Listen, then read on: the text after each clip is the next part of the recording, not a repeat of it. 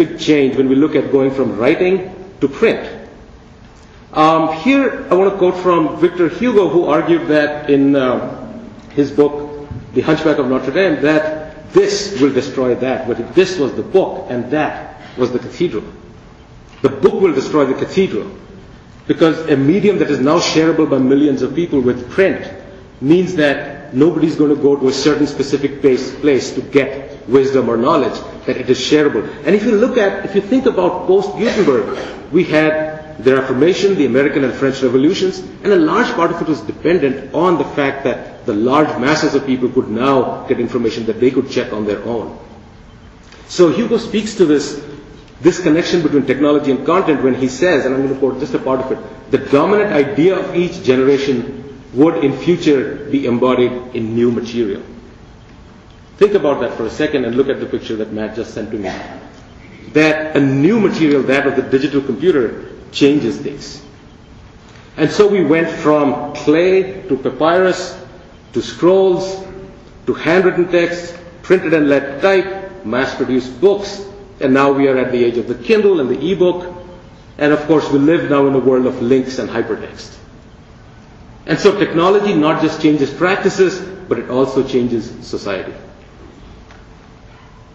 So technology and content have always been related in very complex ways. I think that's sort of the message to take away from this part. So that ends this example. Moving on, we talk about another Schulman move, which we look at pedagogy and technology. I think one of the greatest innovations that in education in our lifetime is this one. Because it allows anybody on the planet with a computer and an internet connection to access vast amounts of information.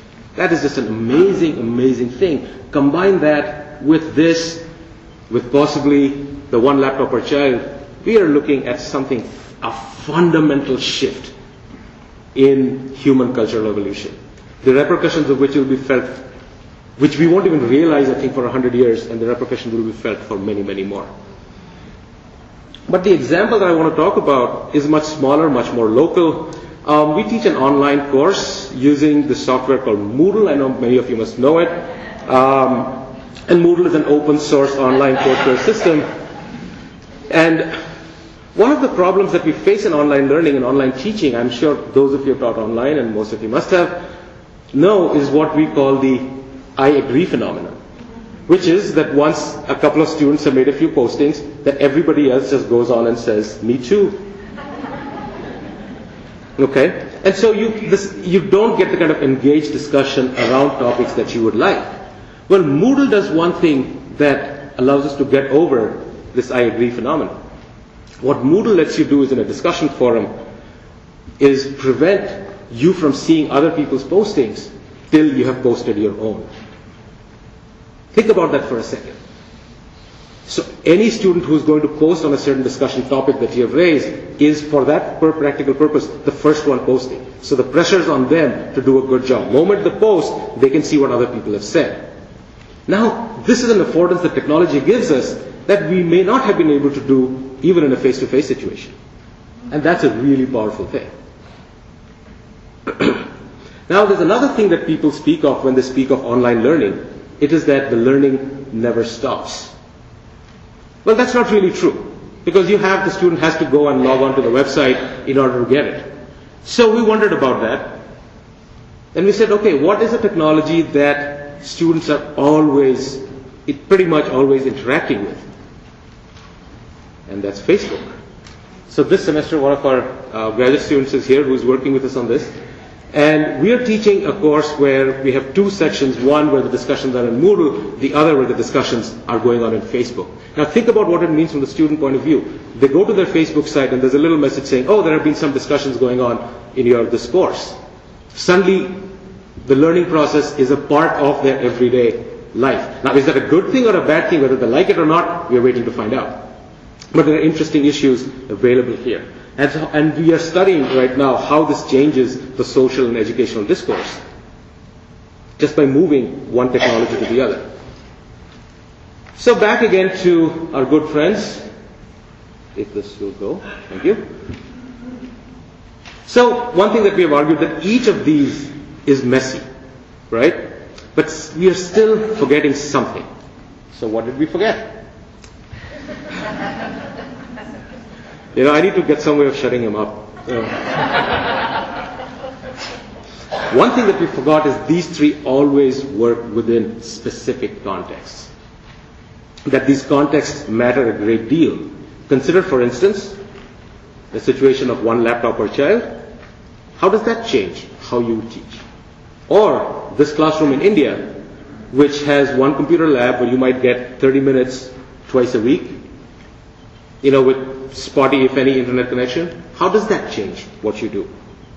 Or the situation in many schools here in the US where students and teachers are restricted from accessing information and websites due to firewalls. We have had that issue come up at MSU right now where some of the technology people are trying to stop the use of Google Docs and stuff like that. And that's a problem, we can see.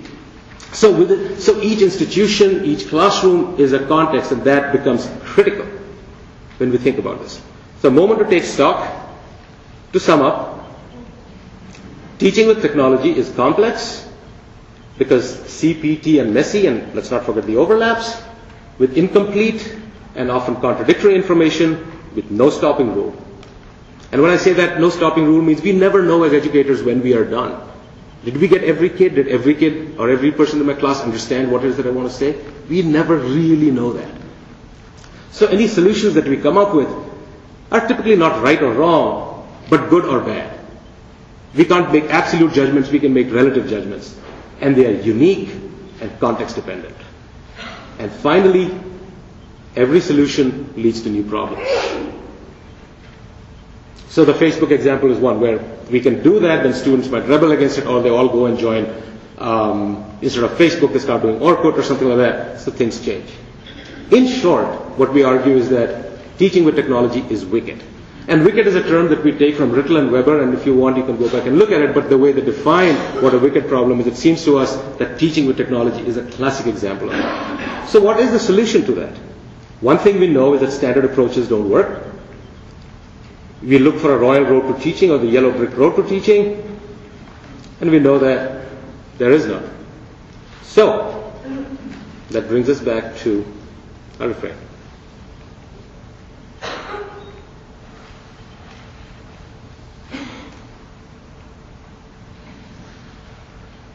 All right, number 2. Wicked problems require creative solutions. Well, clearly we live in a new media ecology, one that is characterized by change. And this change, as Matt just sent me this image, he's very good at Google, you can see. He finds this right away and sends it to me. In an environment characterized by change, it becomes critical, it becomes a question almost of survival, of how you survive in this new environment. So we ask this really profound question. This is a really deep question. I think the deepest question we're going to ask today here. What can we learn from a fish? I'd like to introduce all of you to a very interesting little fish. This is the Trinidadian guppy. It lives in a range of environments, some stable, some less so, and therefore it has developed a flexible reproductive strategy. When the times are good and things are going well, there's not much fluctuation in the environment, it produces fewer babies because it can take care of them. But when times are bad, it does something different. It has lots of babies because it knows that it cannot support all of them, and so it knows that many of them would die. So that's a really good strategy. And so the question is, so in a world characterized by change, the best way to have a good idea is to have lots of good ideas. So in that sense, creativity becomes key to surviving in this new media ecology. All right. But what is creativity?